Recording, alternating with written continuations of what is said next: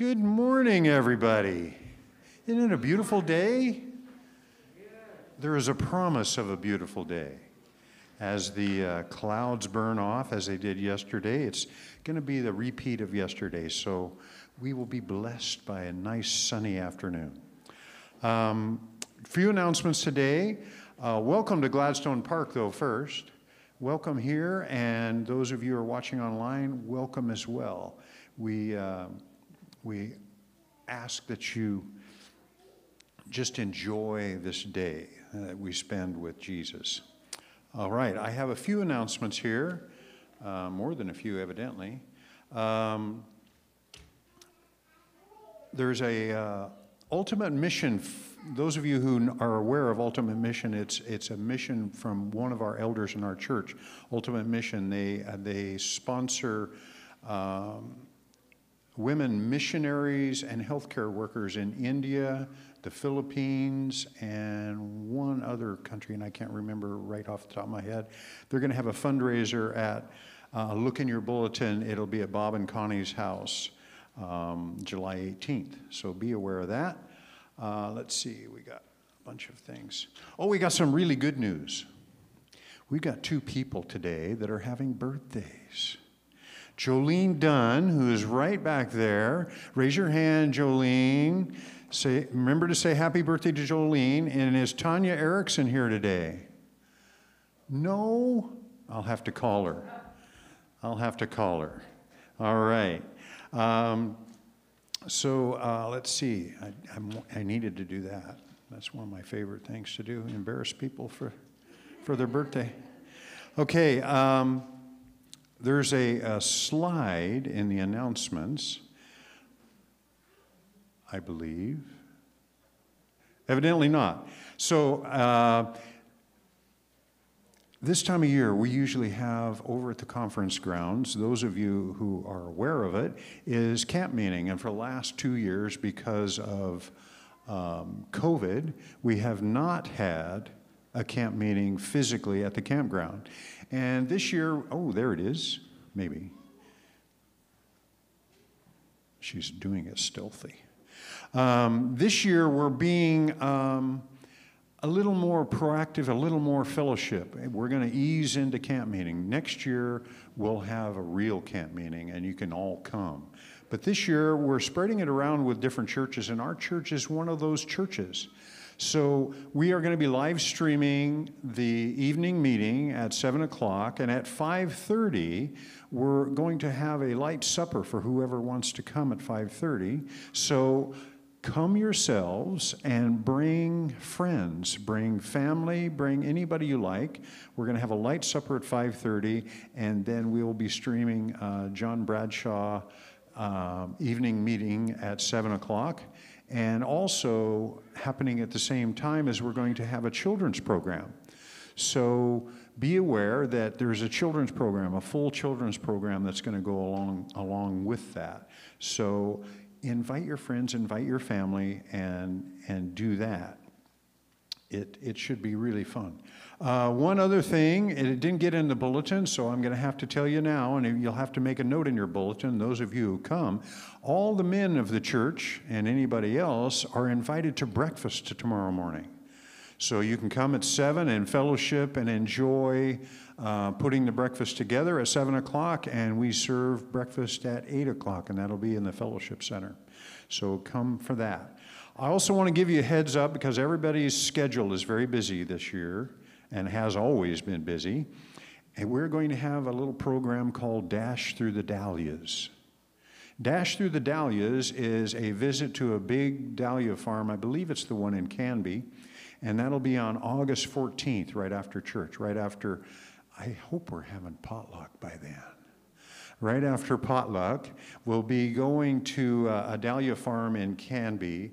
I believe that's where it is, and that's a beautiful place. I've been there a number of times. They have other activities there usually too, so remember that. All right. Also, this month, our church tries to be active, so we're going to have a Community Impact Day on July 18th, and usually what we do is we meet here at the church at 9 o'clock. I don't know quite what we're going to do, but we're going to go out in the community and help somebody. That's what it's all about, is helping people. So on July 18th, be here at 9 o'clock.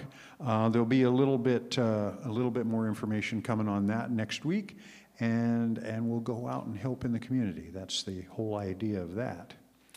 So let's see, what else do we have here? What else do we have here? Oh, leadership team, which would normally be this Monday, is going to move to July 12th. So that's that. All right. Uh-oh. What's this about? What's going on around here? This is something I wasn't expecting.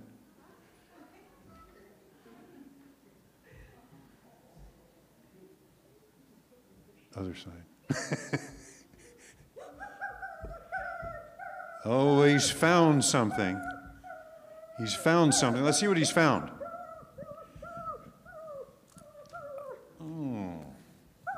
Let's see what this is. Let's see what this is. Oh, it's a poster.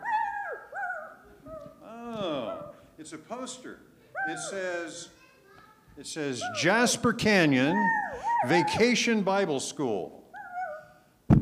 So you're going to be there, I assume. All right. And Jasper Canyon.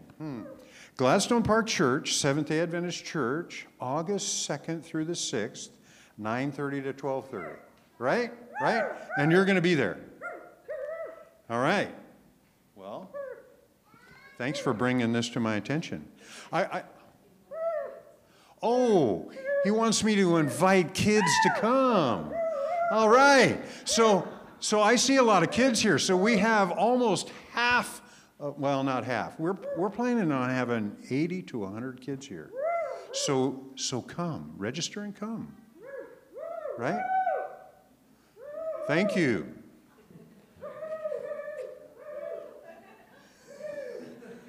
I guess we're going to have Vacation Bible School with a dog in it.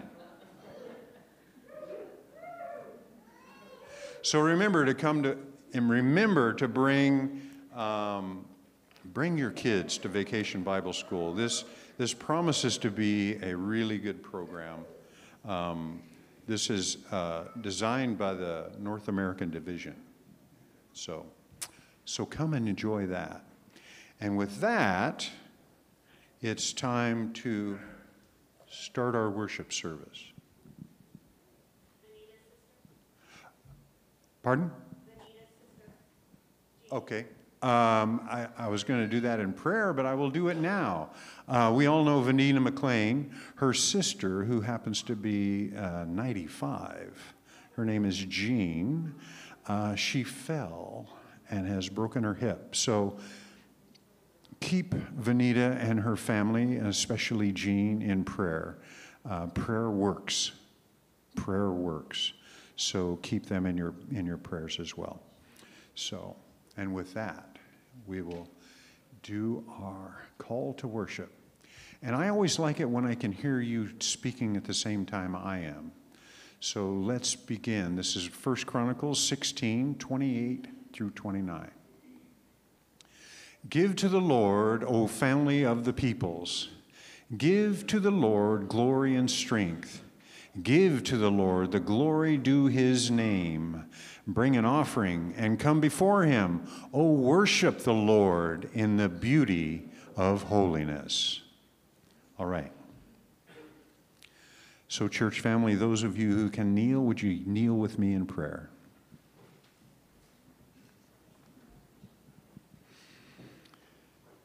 Heavenly Father, we thank you so much for all that you do for us. We thank you that you are looking out for us. You are waiting for us to ask for your help. You're waiting for us to come to you and praise you, and we take time out now to praise you for all that you do. Father, we are celebrating Independence Day of our country today.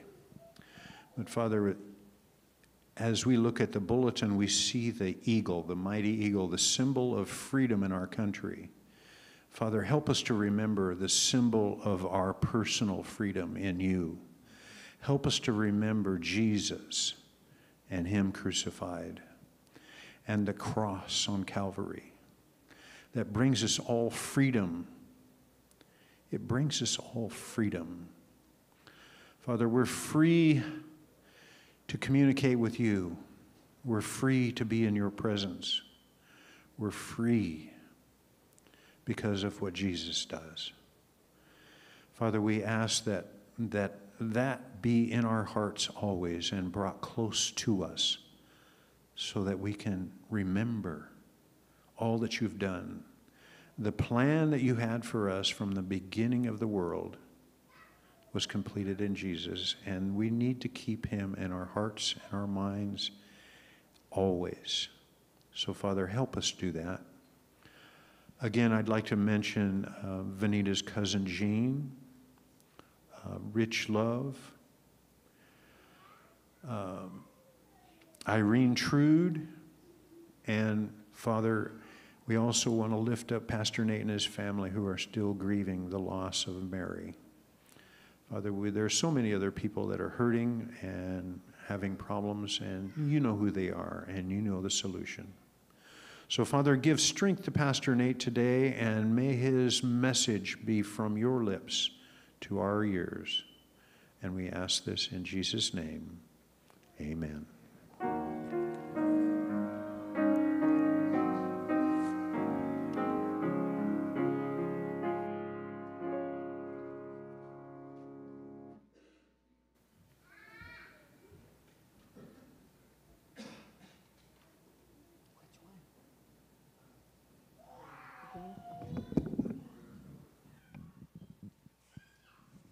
Good morning.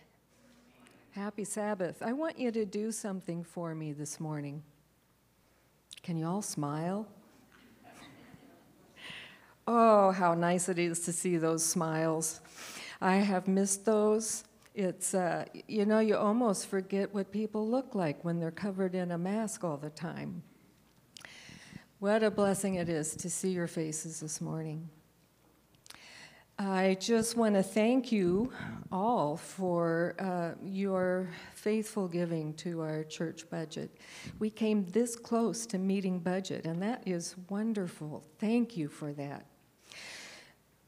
You know, we talk about the need to keep the physical building going, and which is all important, but we have so many ministries in our church that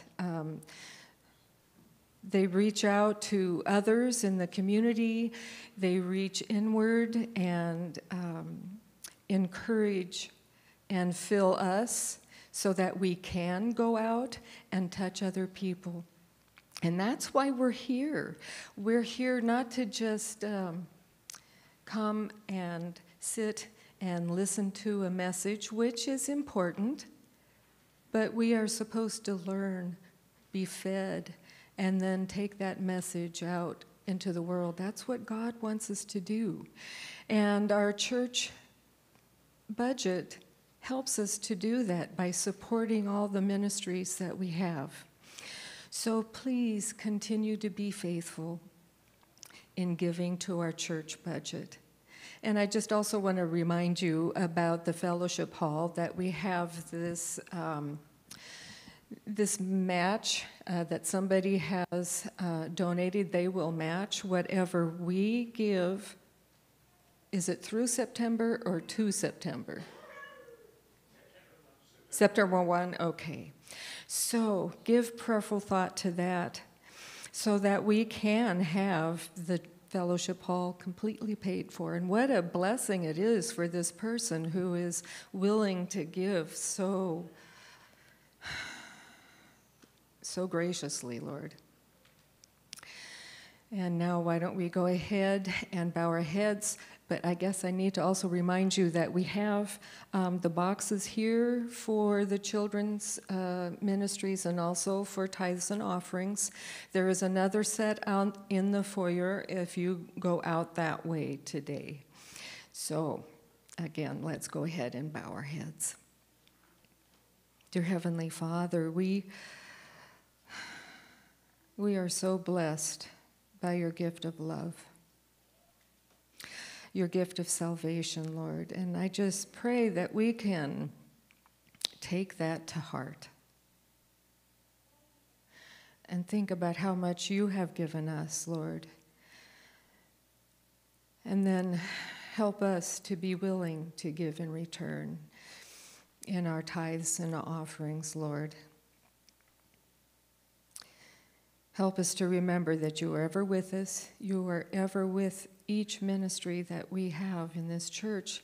And we ask, Lord, that you would guide those ministries. They are yours. Thank you, Lord, for your many blessings. And we ask this in Jesus' name. Amen.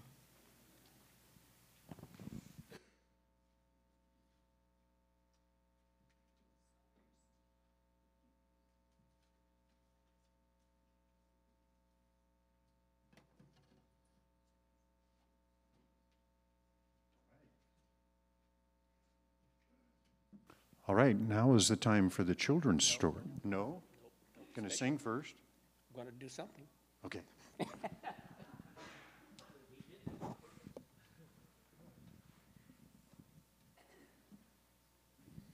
Because I figured if I got done with the children's story, I might have trouble doing my part. So anyway, so if you want to look at your hymnals on page 526, you can read the words there.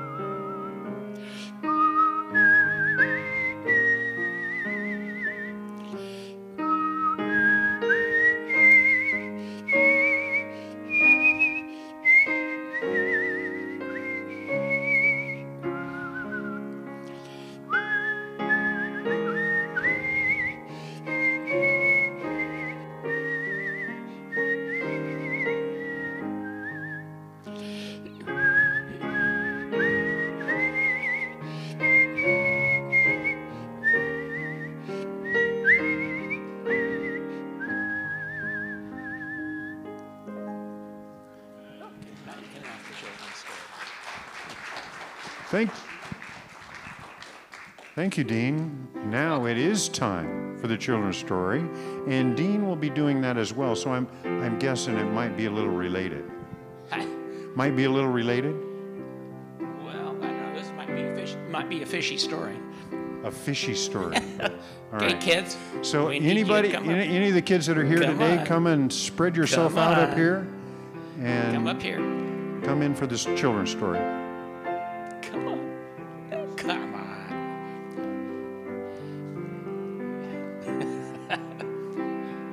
Okay. Oh, aren't they going to come sit up front? Okay, I'll have to look around once in a while.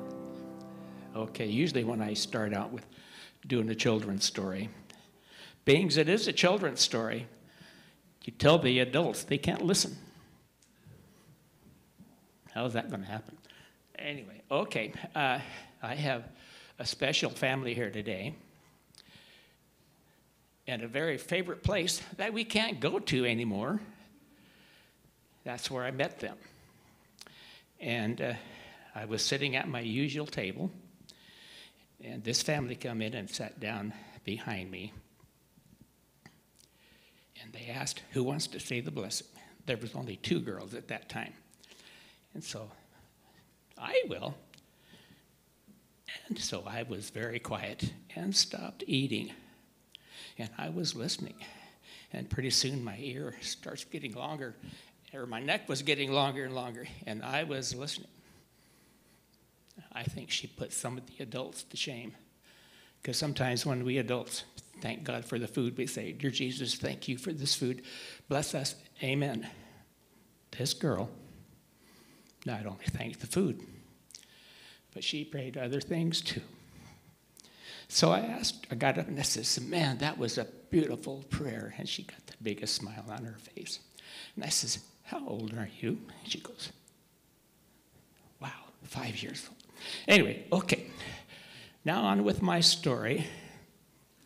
Hope I didn't embarrass them too much. But anyway, this story is about a man.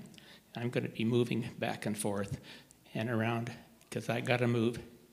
Otherwise, I'd probably get too nervous and I forgot what I was going to say. I might even do that anyway, or might add other things. But anyway, this man lived in a country somewhere probably far away, and it was in a valley that was called the Valley of the Moons. Of course, we know there's only one moon, but it must have reflected off the hillsides.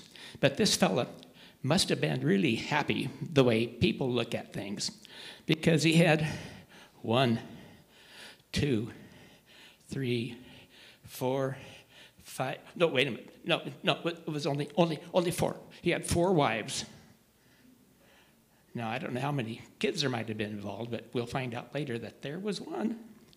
And I don't know in this family if the other wives or her moms or whatever could tell the other kids what to do or not. But anyway, the reason he wasn't very happy at all, because wife number 1, the one that he loved the best, became a Christian. And she loved Jesus. And she kept saying, husband, I wish you would love my Jesus. He says, oh, be quiet. I don't want to hear about him. He says, but I can pray to him. I can talk to him. He can talk to me. But he says, you don't even know where he's at. Because sometimes when you pray, you look down. Is he under the house? Sometimes when you pray, is he up on the roof? He says, but my God is good and kind, and he listens. He says, oh, be quiet. I don't want to hear about that. Well, one time, he decided he wanted something special for supper. How many like corn? Do you like corn? Do you like corn? Corn on the cob? Yeah, I like corn on the cob. Well, apparently he wanted corn on the cob. But it wasn't the time of the season, or maybe it was just almost over. So corn was kind of hard to get. He said, if your God is so big and so kind and so good to you, you ask him for corn. And she said, well, okay, I don't know. I know he listens. but can he give us corn? And so she prayed, "Dear Jesus, my husband wants corn, and I don't know where there is corn. If you can find some place where I can get corn, please help me." So she thought, and she prayed, and she prayed. Well, we don't know exactly what she did, but she was able to trade and do this and that. And guess what her husband had for supper? It was corn. And he said, "Oh, you probably just got that anyway, because I don't believe he gave that to you." She says, "But my God is so good." "Oh, be quiet. I don't want to hear about that." Another time, their baby got really sick. Have any of you ever been really sick? Maybe. And they didn't know what to do. He prayed to an idol that was on the corner on a table. And that idol didn't listen to him. And so they even took him to the doctor. Doctor couldn't help either. So the husband said, "Wife, if your God is so big and so kind and so good, why don't you just ask him to make our baby well?" "Oh, he can give us corn. But I've never heard him making anybody well or not. So I don't know if he can do this or not." So she says, "Okay, I will. I will be praying to my big, wonderful God and see what he can do." So she prayed, "Dear Jesus, I don't know if you can do this or not. Giving us corn might have been easy, but making somebody's baby well, I've never heard of that before. But maybe, just maybe if you would make him well, maybe my husband would love you too." Well, she prayed and prayed. And guess what? The baby got well. And I said, he probably would have gotten well by himself anyway. She said, "But husband, my God is really good and kind." Okay. Here's where it gets a little bit tricky. Maybe a little bit ornery. I don't know how many of your mommies would like it if their husband or your daddy says, "Wife, I'm going to go on vacation. I'm going to go 2 weeks to my brother by myself." I don't know. Wives might not like that. Well, I guess maybe she didn't have any choice. But he said to her, "Wife, here's my key. I want you to keep it safe. And don't let any of my other wives go into my room." So she says, "Okay, husband, I will hide your key under your God. That's where it will be when you come home." So, okay. So the next morning he got his backpack ready and food and stuff, and he started off on his journey.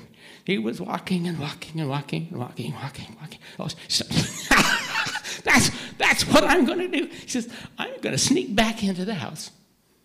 I'm going to get that key. I'm going to put it in my pocket." That great big God of hers is not going to put his hand in my pocket and get that key out of there. He just can't. So off he went. He went back in and got the key. And he says, "Now, when she comes back in, she's going to see that the key is gone. And she's going to pray and pray and pray. And she's going to look and look and look. But she's not going to find it. And he's not going to get it out of my pocket." So he went on his way. After a long time, he was getting tired and a little bit hungry. So he stopped, sat down by this stream or a creek, whatever you want to call it, maybe depending on part of the country you're from. So he sat there and got a drink, ate his lunch, and then he got to think, oh no, what if I lose the key? I'm going to have to tell her I come back and got the key because I was wanting to play a trick on you. So he takes this big leaf. I don't know, maybe it was a banana leaf. I don't know. But anyway, he wraps the key up nice and tight, and he digs the hole down by the tree, puts it in there and covers it up. Goes on to his brother.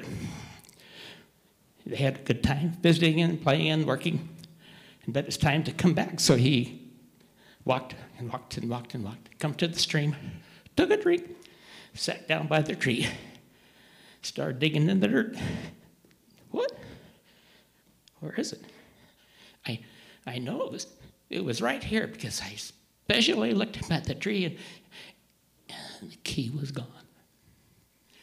No, now I will have to go tell my wife what I did. So anyway, he gets ready and he walks on home. He walks into the house and he says, "Wife, where is my key?" She said, "Husband, when you left, you saw me put the key under your idol on the table there." She walks over, picks up the idol. "Here it is." He says, "What? No, you can't have, no way. No, you couldn't have gotten the key. There's just no way. Because when I left, you were in the garden. I snuck back in and got that key and put it in my pocket." Well, while he was at his brother's, a big, heavy rainstorm came and flooded that leaf and the key down the stream and away. She says, "I knew you were coming home today, so I went to the market, and I looked and looked and looked, and I found the nicest, bestest looking fish I could find. Well, when I was cleaning it all up nice, I felt something really hard and strange in its tummy. And when I opened it up, there was the key. See, I told you I have a great, big, wonderful God. He gave me the key back. Husband, I wish with all my heart that you would love my Jesus too." Well, after getting the corn, making the baby well, finding the key again, he says, "Wife, yes, I do. I do want to learn to love your Jesus too." Okay, thank you, kids. You may go back.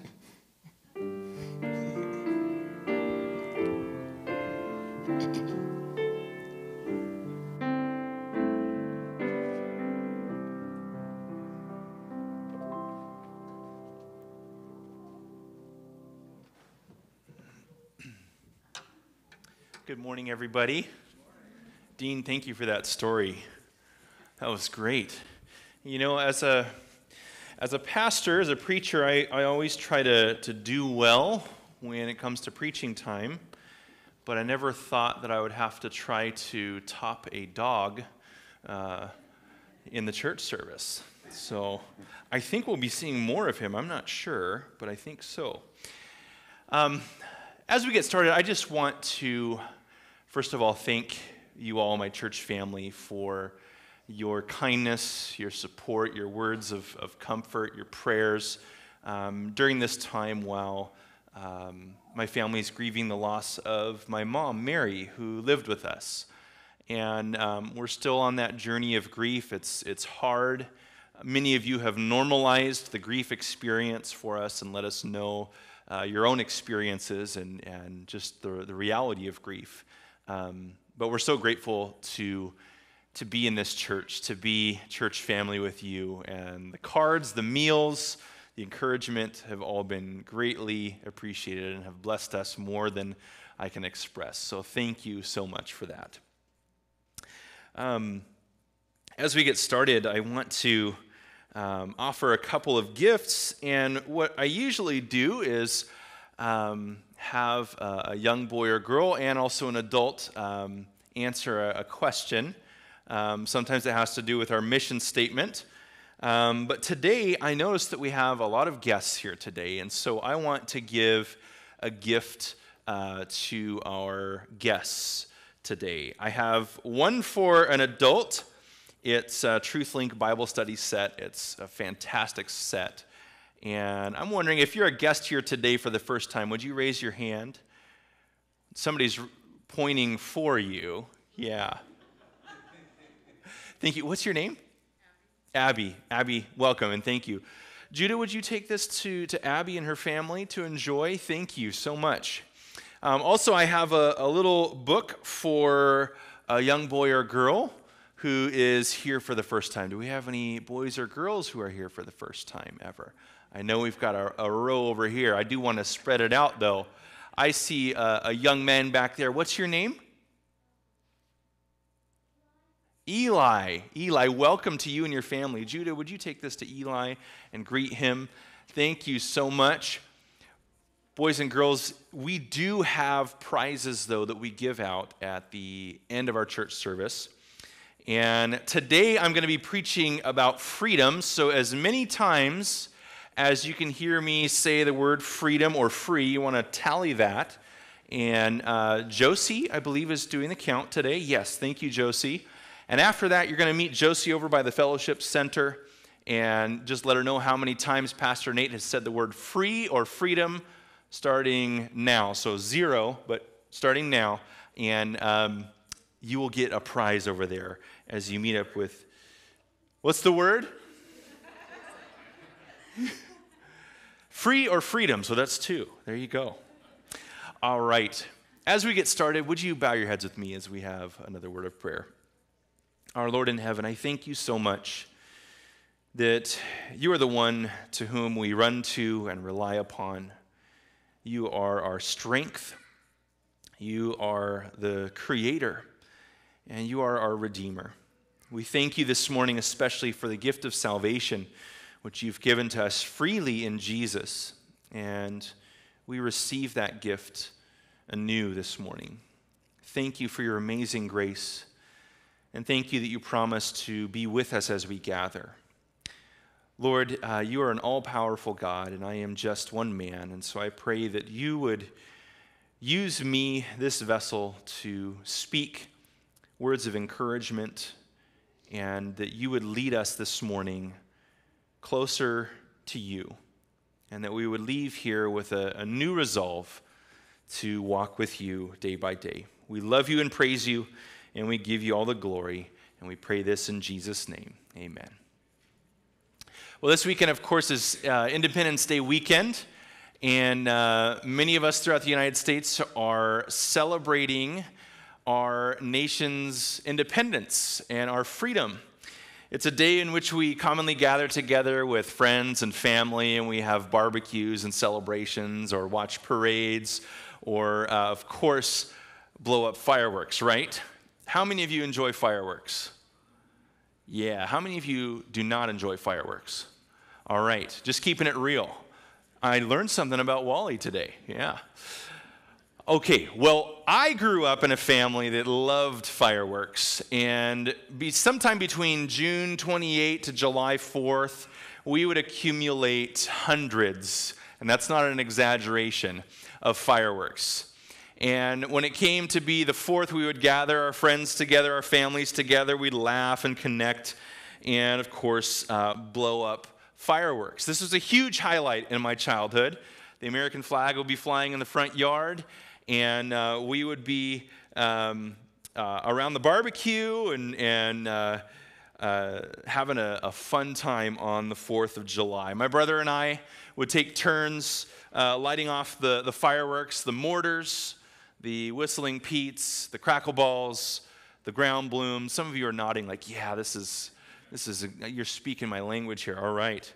Well, we would do this late in the night, all in the name of freedom. We'd have a good time. Now, freedom is something, of course, that was fought for, and it's something that is worked at and continues to be fought for. And freedom in the United States of America gives us the right to pursue the American dream, life, liberty, the pursuit of happiness. But the challenge is that some of us abuse that freedom. We use that freedom to harm others, to oppress others, or even to damage our own lives. Now, of course, Independence Day, historically, it is all about being freed from the tyranny of England in the 1700s. In 1776, declaring the colonies as being independent states, no longer being ruled by a country far away, but being a nation with a government of the people, by the people, and what? And for the people. You know this, yes. Freedom, it's an important word to Americans. And the opposite of freedom would be slavery or bondage. It's all about being bound and restricted. And I want to submit to you today that true freedom for the believer in Christ is being able to live out fully your God-given potential as a child of God made in His image. True freedom is all about being able to fully live out your God-given potential as a child of God made in His image. Freedom has been fought for in this country and fought to be maintained, but unfortunately more and more we see freedoms being eroded. We see government working more and more for the control of citizens. We see politicians controlled by business and money. Not the ideal. Freedom is something that needs to constantly be worked at. And we might not realize it, but just one generation ago, there was an important segment of our population which didn't have freedom but was segregated. It took a while for people of color, for blacks, to be able to vote. Prior to that, it took a long time for women to be able to vote. It took a lot of time and a fight for workers to be protected from oppressive businesses. Freedom is important to us. But while we live in the land of the free, often what that means is that it's all about me. That we sometimes define freedom as being left alone to do whatever we want.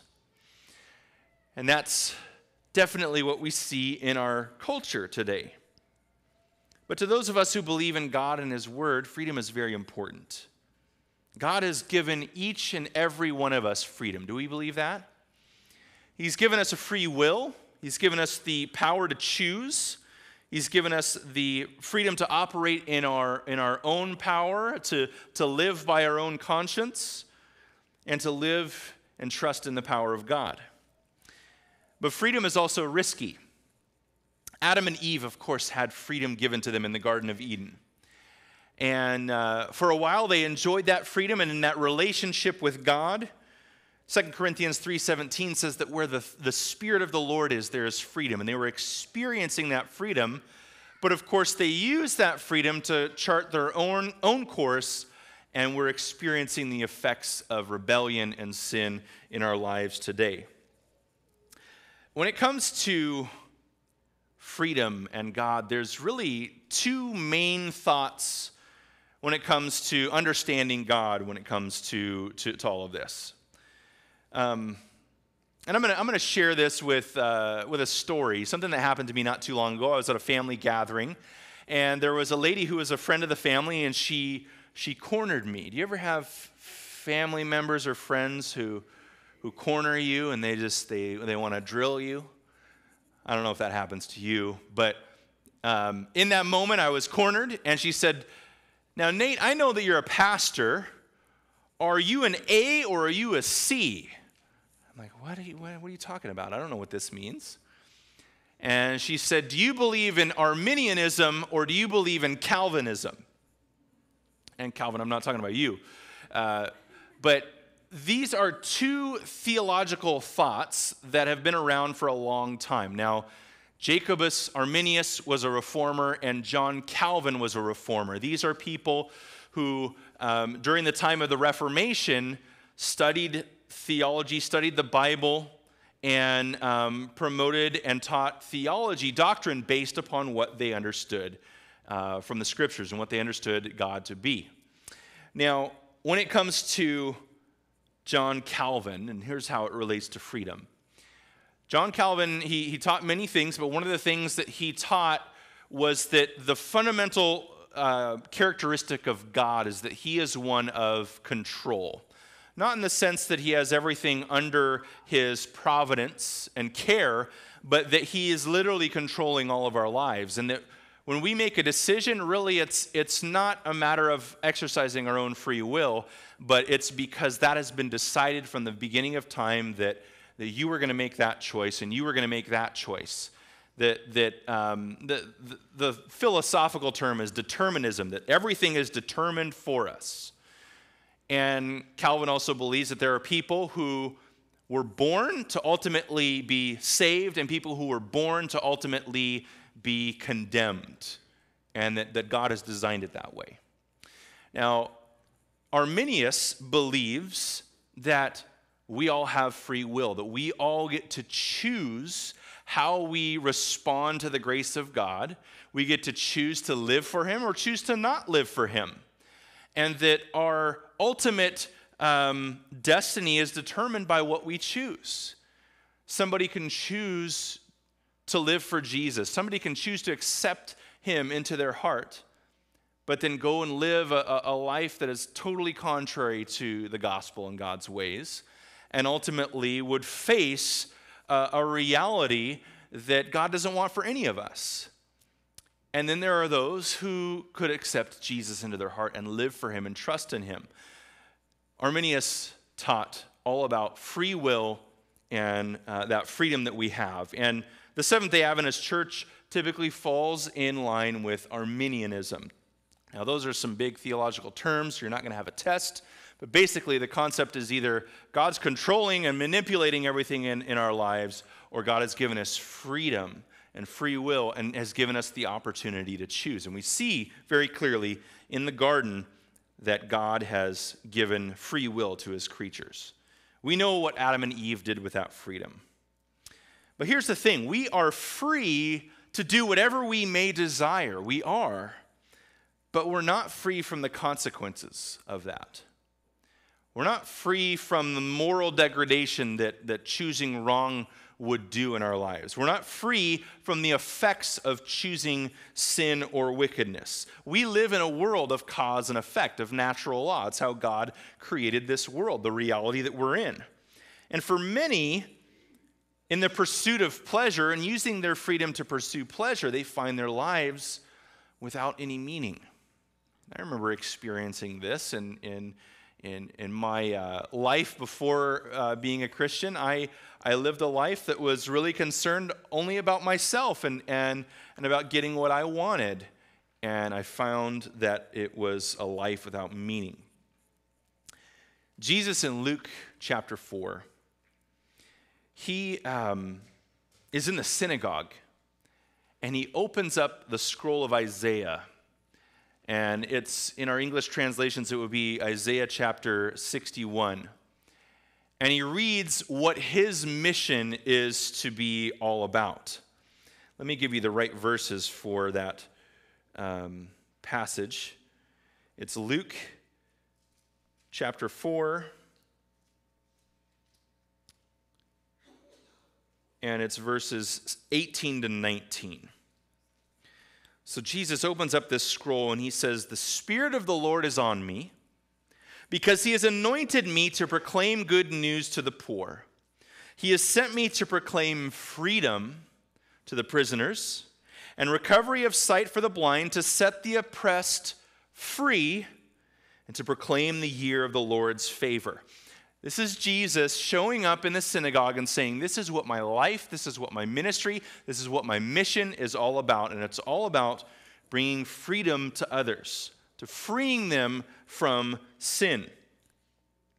Now, true freedom, again, is being able to live out our God-given potential as a child of God made in his image. And Jesus went about connecting with people and helping them realize who they were in him. And he changed lives. Now, each and every one of us can make choices. We can develop habits and addictions and perspectives and attitudes and biases which ultimately handcuff us and keep us in slavery and bondage to sin and darkness. Sometimes we have a hard time saying no to things. Can I say no to a batch of freshly baked chocolate chip cookies? Have you ever really tried to exercise your will and your restraint when you have something you really love before you, when you're maybe being very conscious about your calorie intake? Maybe it's possible to be in bondage to cookies, I don't know. But the point is, there are temptations and things in our lives that can come about of a more serious nature than cookies that can keep us as slaves bound to the object of our desire. In 1 Corinthians 6:12, Paul, the apostle, says this. He says, I have the right to do anything, you say, but not everything is beneficial. I have the right to do anything, but I will not be mastered by anything. So he's saying, in Christ, I have the freedom, the free will to choose anything. I can do anything, but I'm not going to be mastered by anything because I have one master, and that is Jesus. And so the purpose of Jesus coming into this world, as he says in Luke 4, is to liberate us from the slavery of sin, the bondage that we're in, the slavery of Satan. And when we look at Jesus and we pay attention to what he has done for us, we can see that God in Jesus Christ has liberated us in all the areas of our life and gives us an invitation. He gives us an invitation when we're under that burden. In Matthew 11:28, he says, come to me, all you who are weary and burdened, and I will give you rest. We talked about rest a little bit in Sabbath school this morning. But in Jesus, he's saying we have true freedom. Now I want to submit to you today 3 things. There are many, many more, but just 3 things which God wants to free us from so that we can experience true freedom in him. And again, true freedom is being able to live out fully your God-given potential as a child of God made in his image. The first thing, one of the things that Jesus frees us from is he frees us from performance or self-centered religion or even traditions. Now, I've heard story after story after story of people who are on their deathbeds, but they don't have peace because they're worried about the fact that they did not do enough in their lives. They didn't do all the right things in their lives. And what they're doing is they're not putting their hope in Jesus, the Redeemer. They're putting their hope and trust in the things that they have done.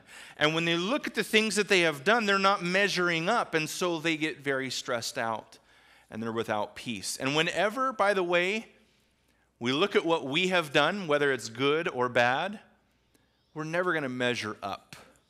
We're never going to measure up to God's standard. But we can still walk in him. We can still receive of Jesus. And in Galatians 2:16, Paul says, we know that a person is not justified by works of the law through faith in Jesus Christ, so we've also believed in Christ Jesus in order to be justified by faith in Christ and not by works of the law, because by works of the law no one will be justified. Of course, throughout the book of Scripture, we see that clarified, that doesn't mean that we do away with the law. That doesn't mean that we live our lives willy-nilly. But in Jesus and Paul's day, the traditions of man departed from the Word of God and became burdensome. They became rules that were lived out with a hardened heart. And today we don't have any problem with traditions or rules or hard hearts, right? If only. We can be trapped in performance. We can be trapped and focused on keeping up appearances and proving ourselves to others and to God when that really is not the gospel. Galatians 3 says, starting in verse 1, "O foolish Galatians, who has bewitched you? It was before your eyes that Christ Jesus was publicly portrayed as crucified. Let me ask you only this, did you receive the Spirit by works of the law or by hearing with faith? Are you so foolish? Having begun by the Spirit, are you now being perfected by the flesh?" In other words, Paul is saying, stop looking at yourselves, stop trying to prove yourselves, and just trust in God and let him work through you. And God sees us in bondage to focusing in on what we achieve and wants us to be freed into focusing in on what we receive in Jesus. He wants us to receive all those spiritual blessings in Jesus. And so God gives us freedom from tradition and performance, but what else? And this we'll balance things out if you're concerned. God gives us freedom, of course, from the bondage of sin. Now, the Revolutionary War happened because the colonies were suffering under English tyranny, and there was a cost to our freedom, and the liberation came about through, of course, that conflict, that war, and then the Declaration of Independence. But the war for our souls was won through a great battle that culminated on the cross at Calvary. When Jesus, who had come into this world, who had descended, who had become a human, who had become a servant, he went and he died a criminal's death so that we could look to him and live and trust in the merits of his righteousness and his goodness, and believe and know that our salvation was provided through him. In Mark 10:45, Jesus says, "For even the Son of Man did not come to be served, but to serve and to give his life as a ransom for many." Now, a ransom, just like redemption, has to do with buying one back from slavery, from bondage, and Jesus came to do that. Ransom is something that pays for someone's freedom. Now, I hear often patriots saying that freedom isn't free, that there's a cost to freedom, and there is a cost to our freedom, to our salvation. It was a costly thing. Though it is free to us, it costs so much to God.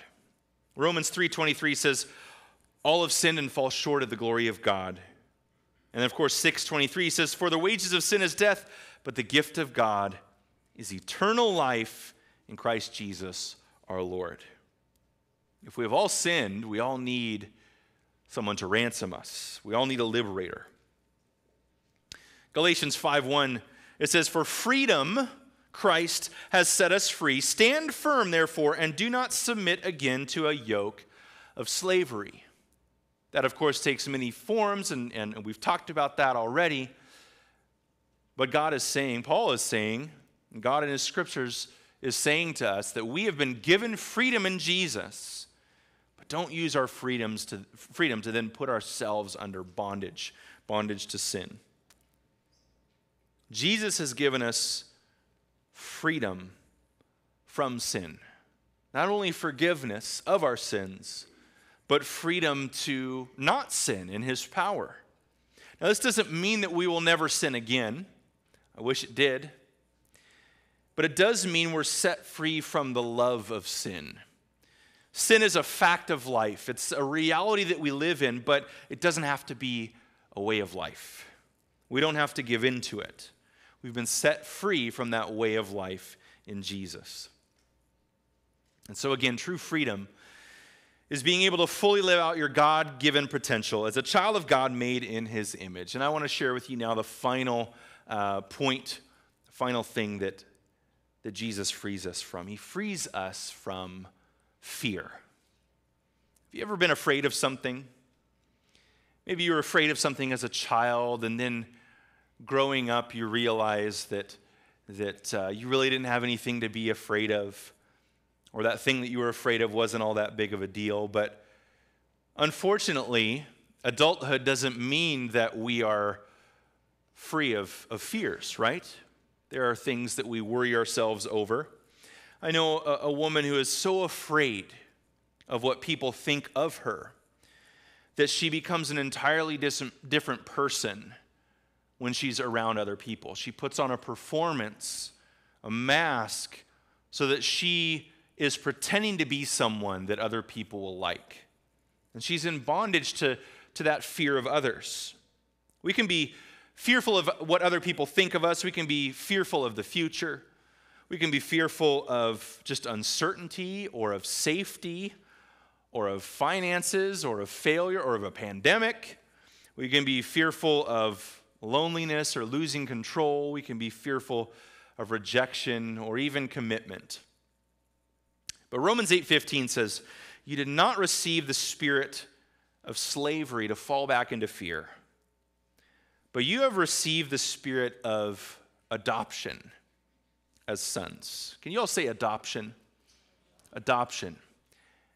We've all received this spirit of adoption as sons, by whom we cry, Abba, Father. In other words, we are calling out to God, our Father, because we are his children. Now, I have a brother-in-law and a sister-in-law who have really inspired me lately and have just blown me away by their kindness and love. My brother-in-law, his name is Steve. He is actually the pastor down at Milo Academy, down in Days Creek, Oregon. And Milo is a boarding school where students from grades 9 through 12 will stay there and experience their high school days there. And my brother-in-law and sister-in-law, they met a young lady by the name of Kale. And Kale had a challenging upbringing where she was overlooked often, she was neglected. She just doesn't have a strong connection to her family, but they, for some reason, they sent her along to Milo.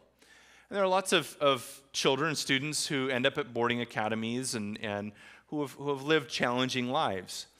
But Steve and Allison, my brother and sister-in-law, decided to take her under their wing. And it's one thing to be a mentor to someone. It's one thing to pray for them. And it's one thing to kind of coach them along, but it's an entirely different thing to call them family. And what they have done is they have informally, at least at this point, adopted this young lady. And they've said, you are now family to us. You're going to be with us during the holidays. We're going to help you get to college. We're going to invite you into our home. You're going to be a sister to our sons. We're going to call you our daughter. And it has completely changed her life. And she's now calling them mom and dad. And we now have another niece in our lives because they've decided that they are going to love this girl to the point where she was and is a family member. It's such an incredible story, and she's so much fun, this young lady. And she's going to be starting school at Walla Walla University in the fall. But they have said to her, essentially, you belong.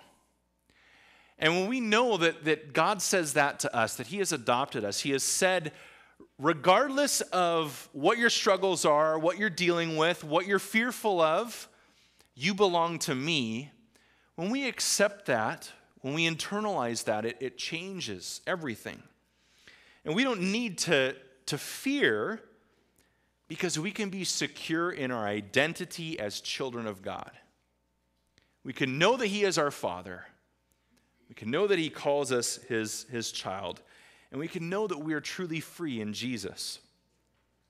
Recently, I read a beautiful statement from Pastor Mark Wittes. He is the pastor over at Sunnyside Church in Northeast Portland. And he was talking about freedom. And he says, freedom frees me from other people's opinions and expectations of me because I'm already accepted. It frees me to do anything I want, when I want, and how I want, because now I want what makes God smile. It frees me to love my enemies and pray for those who persecute me. It frees me from the need to judge or condemn others. My faith frees me to include everyone who would a seat at my table. I don't have to fear death or life. I can just live every day in the freedom of God's love and acceptance.